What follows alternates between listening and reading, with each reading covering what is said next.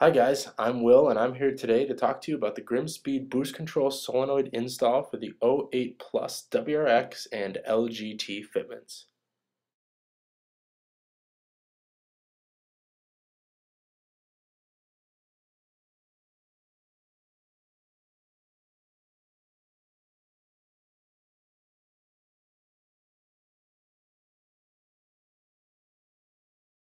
First we're going to start off by taking a look at what's in the box. Now when you open this up you're going to get our greeting card, of course, signed by whomever packaged this for you.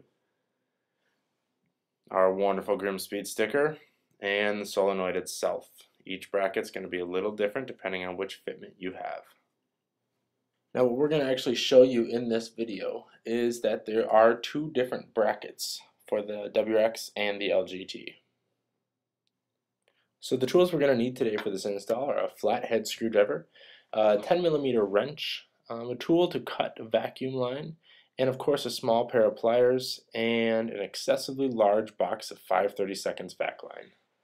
Now if you have the 08 Plus WRX, this is how your engine bay will look. If you have the LGT, you will need to remove the engine cover that goes over the top mount intercooler and intake manifold. Once we get this off, what we're going to look for is the little bracket that's sitting over the inlet to the turbo with two clips on it. It's a silver bracket. Now once this bracket is located, there are two electrical clips. We're going to remove both of them off of these two sensors.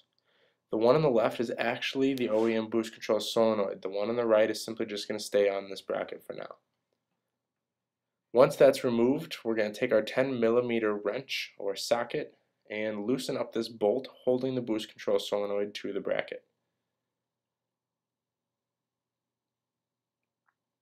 Simply hand unscrew the bolt once it's broken free. And you're going to want to take a flathead screwdriver and pop off the inside hose on this. When you pop off the inside hose, the whole assembly should just pop right out. And there you go. Looks like an alien.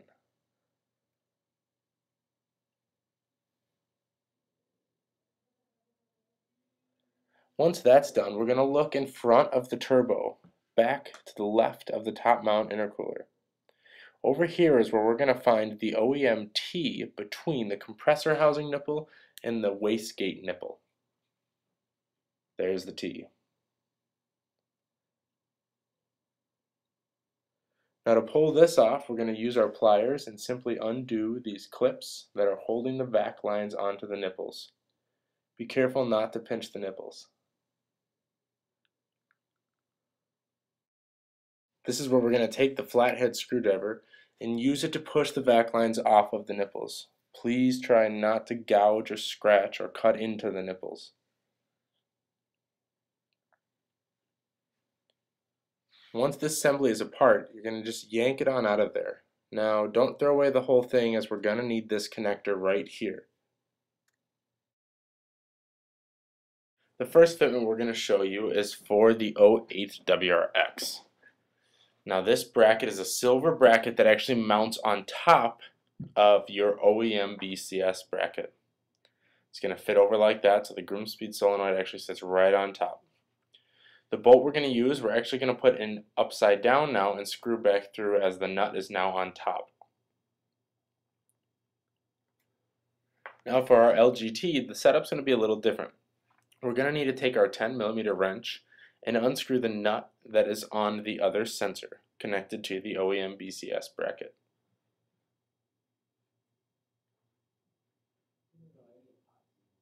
You will not need to remove the sensor or move it around at all. The LGT bracket, as you see here, is black. It's shaped a little differently. That's going to go just right on top of it. Now the reason this is shaped differently and we mount it in a different location is so that it sits underneath the engine cover.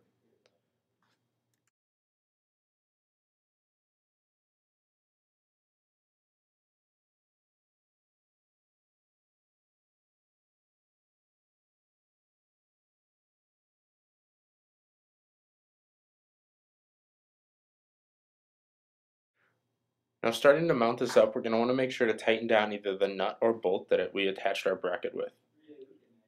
Make it nice and tight. After this is tightened down, we're going to want to take the pigtail that's connected to the BCS and we're going to want to slip it underneath the bracket. So that way it's hidden away and not in the way of the engine cover if you have one, and it's just aesthetically a little more pleasing. Then we're going to take the OEM tee that we removed and actually remove the sizing connector between these two vac lines.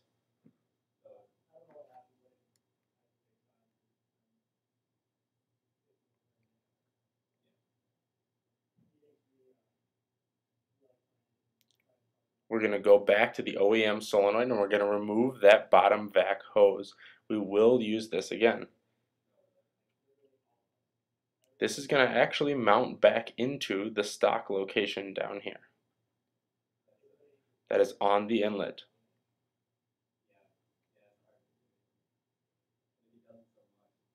We're going to put the sizer back into this location.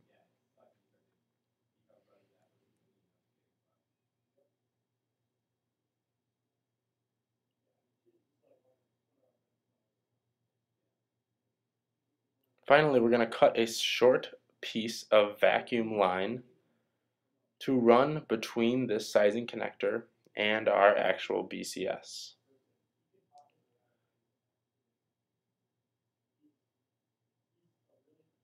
Now this one that is running off of the inlet and back to the BCS is going to go to port 1, which in this scenario is going to be on the right.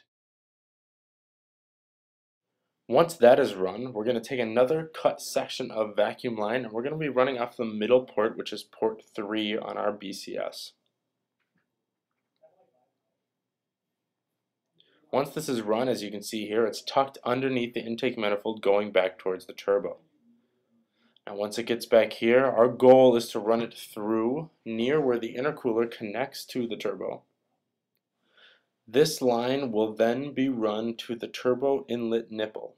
So the turbo inlet nipple is running through vacuum line to line number 3 on the BCS, which is the middle.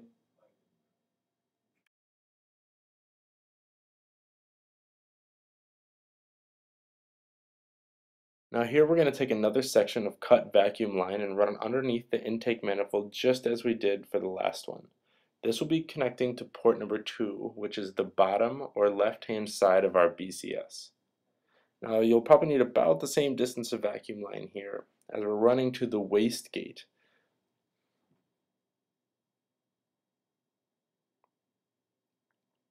Now routing this back underneath these hoses is going to be very tight.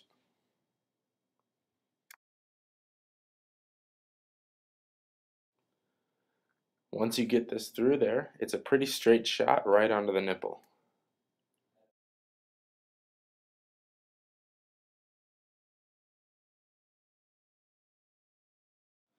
Now all you have to do is make sure that all your lines are tucked away nice and safe, and take the OEM plugs and plug them into their respective ports.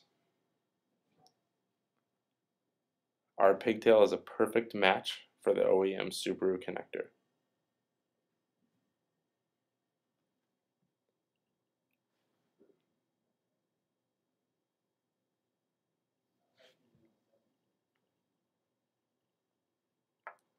And there you go, you're done. It's all installed and ready to go. Just make sure you get it tuned.